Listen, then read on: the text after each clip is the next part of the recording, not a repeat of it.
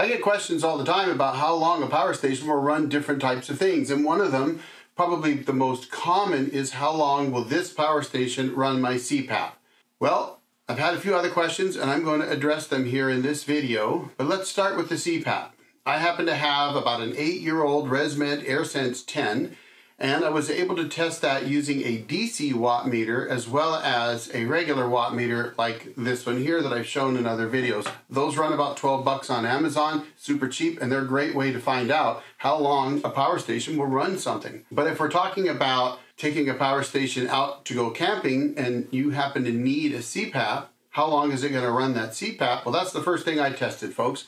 And what I found was kind of interesting. First of all, the most important thing to understand is that most CPAPs come with an AC adapter, so that you have to plug that into the wall, and those actually take a little more power than if you could run that CPAP off of DC. And this is what I found. Running a CPAP off of a power station on the 120 volt side uses the power station's inverter in order to get you that 120 volts.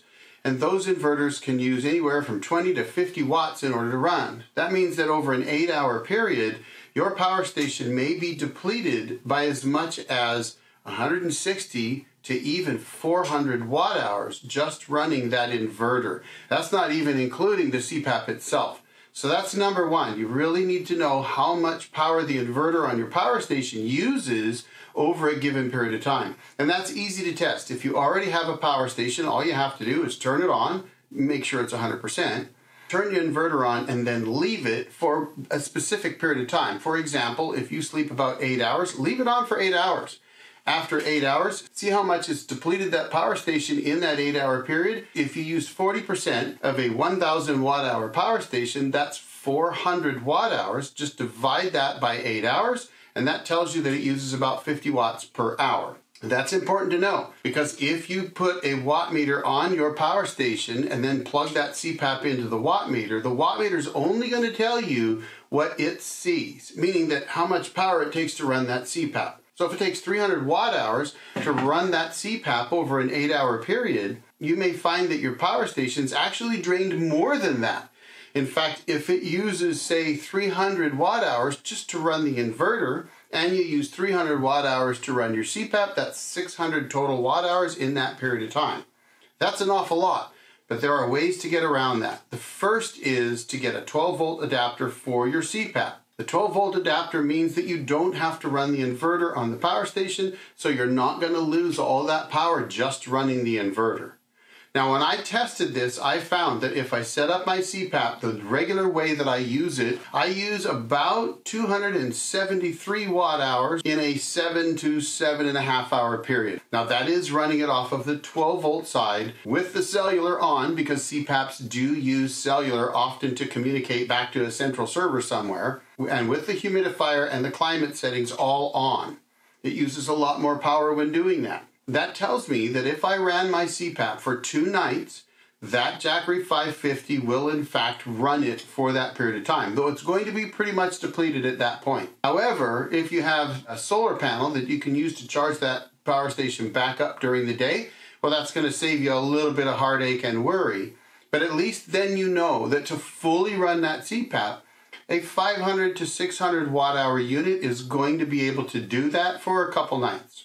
Obviously, something a little bigger, like my Dabson 600L that has 768 watt hours, is going to do a better job of that, but you don't necessarily have to have one that big, especially, again, if you have a solar panel to charge it back up during the day. But if you don't have any sun, having something that has a little more power than you expect to use is a good idea. Now, one of the things that I found was that if I took that CPAP and I turned off the cellular, in other words, I put it on airplane mode, it used a little bit less power overnight. And that was a good thing. It's going to save you. But if you turn off the climate control and the humidifier, it only uses about 150 watt hours overnight. So there are ways to make those CPAPs last longer out in the field if you want to go out camping. But I would say in order to run a CPAP for just a weekend, you need at least 500 watt hours, and actually I would say 600 to 800 is a much better size to have. Now, the next question I had was, how long will a power station, in particular in this question it was the Dabson 600L, how long would it run my smoker? Now the viewer had a pellet smoker, very similar to the one I have, which is a Traeger Pro 780. So I set that up on my Dabson 600L and I let it run to see how it did. Now, to be honest, before I did that, I used a watt meter. And the first thing I noticed with the watt meter, and I thought was actually kind of interesting, is that that smoker only used a maximum of about 100 watts. So I knew right away, if the most it uses is 100 watts, it probably is not using that much power all the time. So I was confident that I could run it off of that Dabson 600L. And I went ahead and set it up and I smoked a brisket for 7.5 hours. And I only used about 29% of the 768 watt hours I had to run that smoker. And that included running it off of the inverter. So you'd have no problem running, I think, most pellet smokers off of a small power station if that's something that you wanted to do. It really didn't use that much power. No problem there. Now, another question I had was, can I run my 750 watt water distiller on an All Powers S2000, which has a 1500 watt hour battery, if I connect a 12.8 volt 100 amp hour battery to the solar port on that power station? Now what I found was that my water distiller that I have uses 737 watts, just shy of 740 watts when running. And it used just over 2,900 watt hours in the 4 hours and 15 minutes that it took to distill 1 gallon of water. Now that means that you could not run a full cycle on that distiller using the All Powers S2000 and one additional battery, because that's just not enough power. That gives you about 2,780 watt hours, and you really need more than 2,900. And let's not forget, the inverter is going to also use power. So I would say that that is not going to work. There's a couple other things to consider as well, and that is that the solar input port on a lot of these power stations won't allow that much power to come in off of a 12.8 volt battery. You might only get 130 watts or so coming in off that solar port. And if all you're getting is 130 watts and you're using 740, that means that you're going to be drawing over 600 watts off the internal battery on that power station. And in 4 hours, that's 2,400 watt hours. So you would definitely need a bigger power station to do that.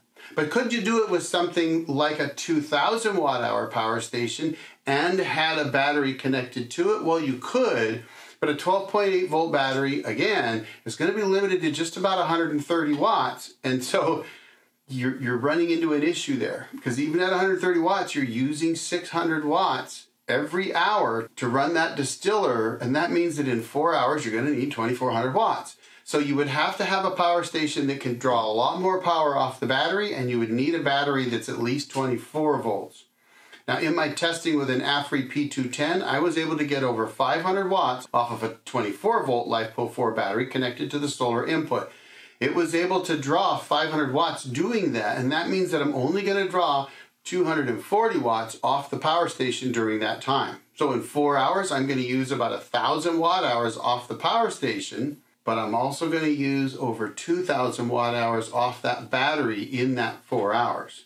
But that's okay, because guess what? That's going to get that gallon of water distilled. The battery is still going to have a little bit of power left in it. The power station is going to be maybe 50%, and you can then get them charged back up either using a charger or solar power or something else. So it would do that. But in order to run a distiller, you do need a little bit bigger power station. Now, another question I've been asked is, how long will my power station run my refrigerator? Well, folks, that's kind of a loaded question, because there are lots of different kinds of refrigerators. Some of them don't have freezers. Those tend to be more efficient. Some of them are really big, some of them are really small. And that's where something like the watt meter comes in, because all you've got to do then is plug your refrigerator into the front of the watt meter and plug the watt meter into the wall, reset it, and have it tell you how much it takes to run that refrigerator. But don't forget, the inverter's also going to use power, so you're going to have to add that to the total that the watt meter gives you. Now obviously with the 12 volt stuff, you're going to have a 12 volt watt meter to do those tests. I do happen to have one, thanks to Comvolt, who sent it to me about a year ago. I've used it quite a bit, but if you don't want to run that kind of test and you're trying to run 12 volt items, the easiest thing to do is to plug that 12 volt item into that power station and let it run for a given period of time, say just 4 hours. You can then look at that and say if it uses, say, 250 watt hours in 4 hours, and you want to be able to run 24, then all you got to do is multiply that times 6 to get 24 hours. And then you can figure out whether or not your power station is going to run it for that period of time. It's always tough to try to figure out a lot of different items, but if you have something you'd like me to test, go ahead and drop it in the comments down below. I'd be happy to run some tests and let you know what I think. I often will put those answers in the comments if you ask them. So don't be shy, drop them in the comments and let me know. And I'll go ahead and drop another video over here for you to check out. Thanks for watching, and thanks to all my members. Thank you so much for supporting the channel. I really do appreciate it. Lots more coming. Stay tuned, folks. Y'all have a great day. The old Jarhead out.